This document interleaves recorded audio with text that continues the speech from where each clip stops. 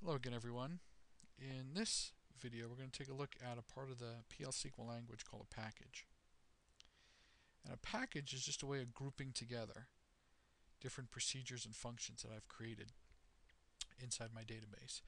Why do packages exist? Well, if you remember, we did a video a little while ago on roles, and we said that roles are nothing more than groupings of privileges inside your Oracle database, object privileges, system privileges, and other roles that you can group together and then assign to different users. Package kind of works on the same principle. Package groups together a whole bunch of different procedures and functions, and one of the main benefits of being able to put things into a package is that it makes security maintenance a heck of a lot easier.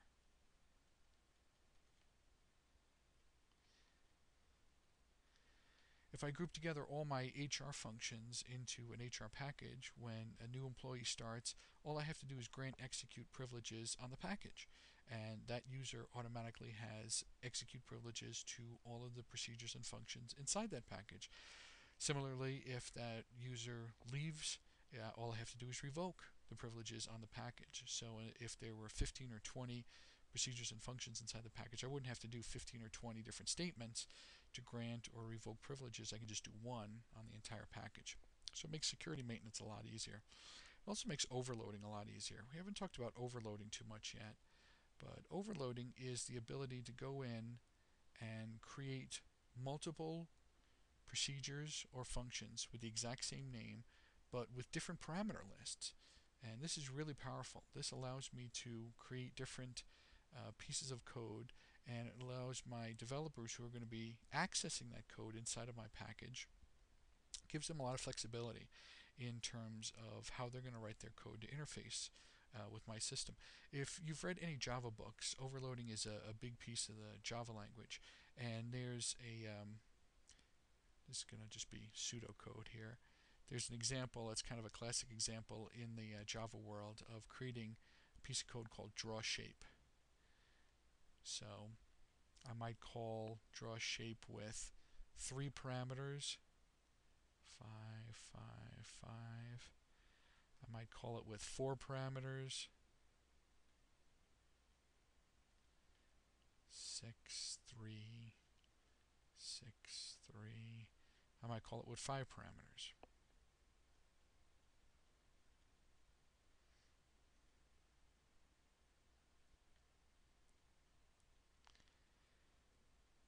Just based on the pseudocode here, if I pass it with 3 parameters, what am I probably trying to draw? I'm probably trying to draw a triangle, right? 3 sides of the triangle. If I pass it with 4, I'm probably trying to draw either a square or a rectangle. If I pass it with 5, I'm probably want to draw a pentagon. So this is a way of overloading a function. It has the same name all over the place, but depending on the number of parameters that I pass to it, completely different pieces of code will be executed. We can do that also. We don't have to use a package to do overloading, but packages make it a heck of a lot easier. So there's two main pieces of a package.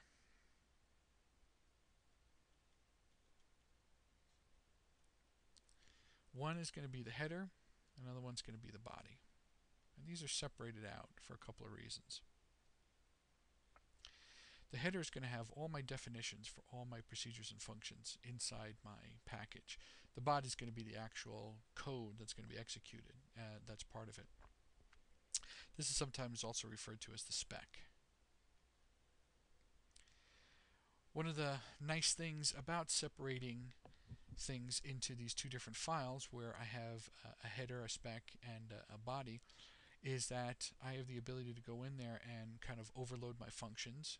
If I was just trying to create multiple overloaded functions inside my database, it's a lot trickier to do it if I don't use the package specification. It's a lot easier to do it this way, where I can just define things in the header. I can also hide a lot of the information from people who are going to be interacting with my code. One of the real common things to do to protect your code is to encrypt the code that makes up the body so that people can't actually look at it. If you've defined your header information properly, developers should be able to look at what's inside your packages and figure out exactly what your procedure or function that's inside the package, what it actually does, without having to see all of the gory details. You may want to protect that information because it's intellectual property. It could be a software package that you've developed, and you don't want people copying your code, obviously. But the real benefit of it is you don't want developers to get too involved in the body that makes up your package. You should be able to look at the header or the specification and figure out exactly what your code is going to do, and that's the only thing they really have to interact with. By separating things like this also, I have the ability to define things inside my body. I can have public or private procedures and functions that are part of the package, and this gives me the ability to say, okay, anything that's public can be called by anybody who has execute privileges on the package, but I also want to have, let's say, pieces of code that can't be executed that are unique to the package itself. Those are considered private pieces of code inside your package. They support the other procedures and functions that are inside the package but can't be called directly. That's a real powerful feature. You also have the ability to define variables, types, cursors inside of your package that are unique to the package. It doesn't affect anything else, any other code that people are calling to call any of the specifications inside of your package. All of these things are unique. The scope is what it's actually defined as. The scope is unique to the package. It doesn't it doesn't affect anything that's actually calling the procedures or functions inside your package.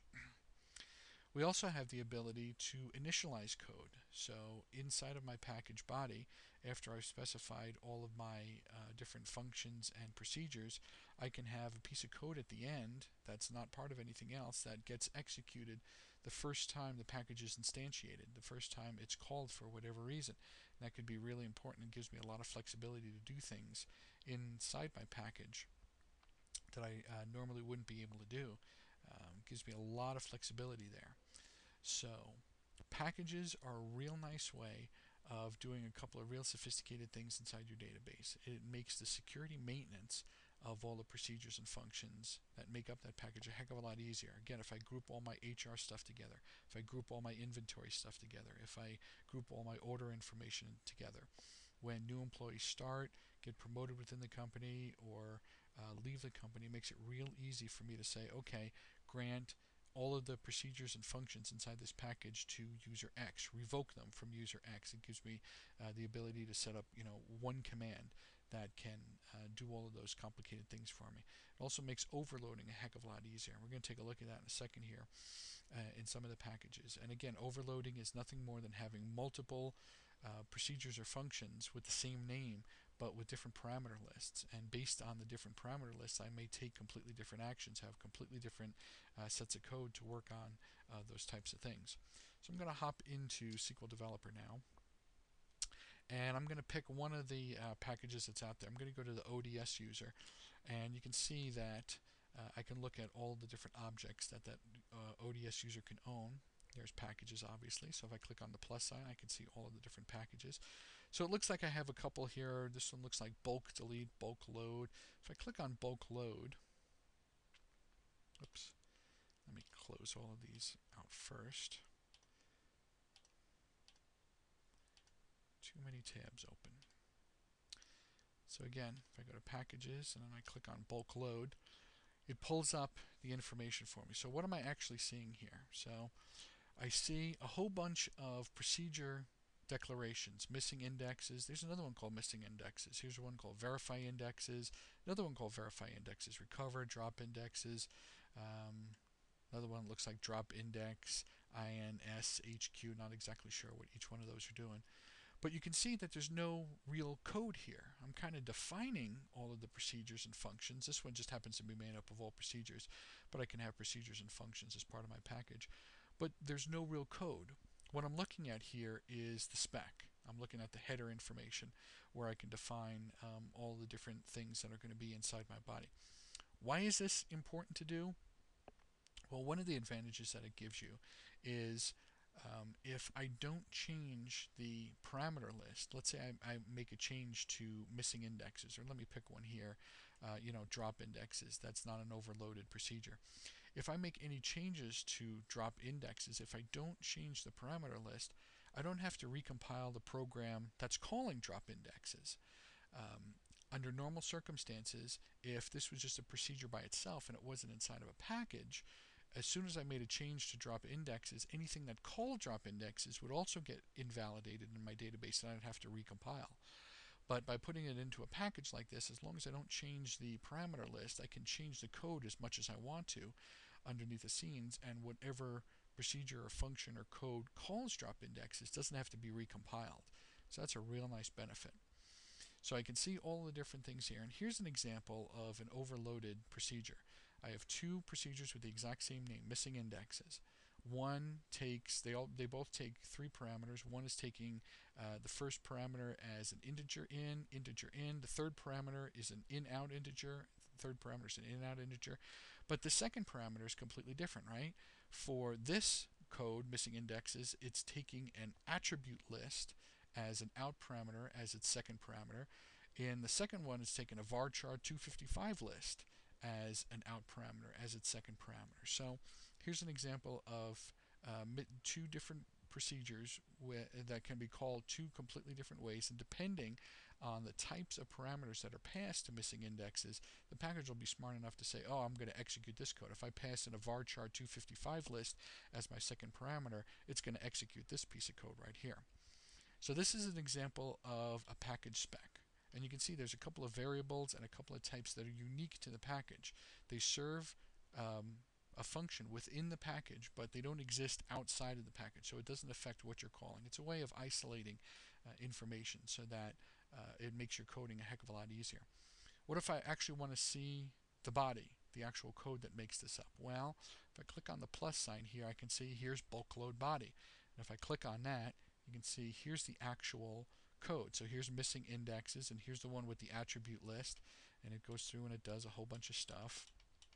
And then there's a second procedure called missing indexes, and here's varchar 255 list, and it does completely different things. And you can see this guy's really short.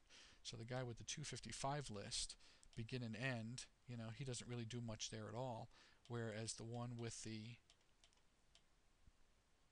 that takes in the attribute list, you know, has a whole bunch of parameters, has a whole bunch of cursors that are defined to it, and does a heck of a lot more stuff than this missing indexed one does with the varchar 255 list. So you can see they're completely different pieces of code. If I wanted to have any initialization code inside this package, I would have to put it at the very end. This one doesn't have any, and you can tell because end set server mode here, you can see this goes all along with this procedure. So there's no begin or end statement after this procedure. If there was a begin and end here with code that wasn't part of a procedure or function, that would be the initialization code for this particular package. So packages give you a lot of really great functionality. They give you the ability to kind of cluster your code together, make security a heck of a lot easier. If you want to do overloading, makes that a lot easier. There's even a whole bunch more benefits that I didn't have a chance to get into in this short video, that as we go through PL/SQL coding and looking at some of the advanced PL/SQL techniques, you'll see some even more benefits that packages can provide to you. But if you just want a quick summary of what packages can do, they can make your security a heck of a lot easier. They can facilitate the overloading of procedures and functions inside your database a heck of a lot easier. And it also gives you the ability to manage your code a lot more efficiently.